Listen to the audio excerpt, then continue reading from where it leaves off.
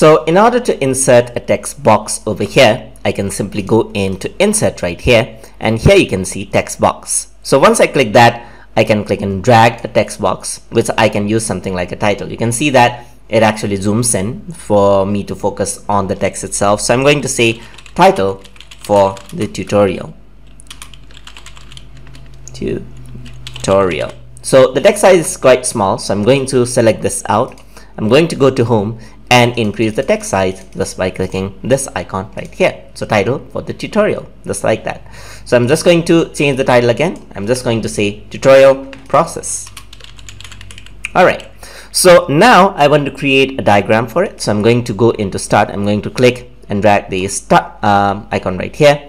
I'm going to go over here, and let's say I'm going to have in a process right here, another process and another process, and finally end.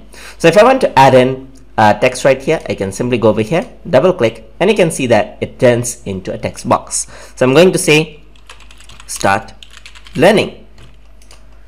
So the first process is choose a playlist, watch and practice, and finally end of lesson.